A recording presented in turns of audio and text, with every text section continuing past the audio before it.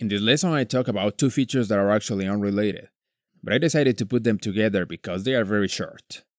The first one is the navigation filter. When you connect to a database, by default you will see all these types of objects here, and that makes sometimes difficult to find what you are looking for.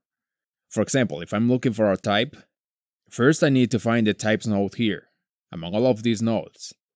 But if you don't use all of these types of objects, and you know you don't really need to see them here, you can make SQL Developer show you only the ones you use. To do that, you need to go to Preferences, Database, Navigation Filter. Once there, you need to select this checkbox to enable navigation tree filtering, and then you can unselect the things you don't want to see.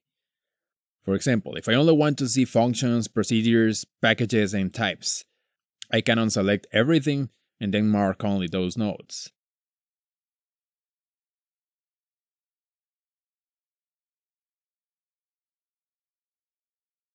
Once you press OK, you will see a reduced tree here.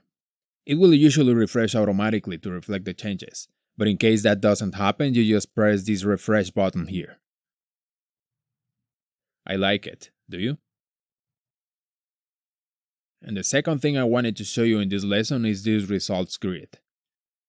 As you can see, this doesn't look like the default grid.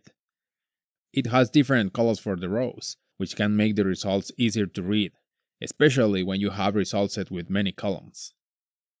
To get your results like this, you just need to go to Preferences, Database, Worksheet, and here select this option that says Grid in Checkerboard or Zebra Pattern. And that's it. If you like it, go ahead and change it right away.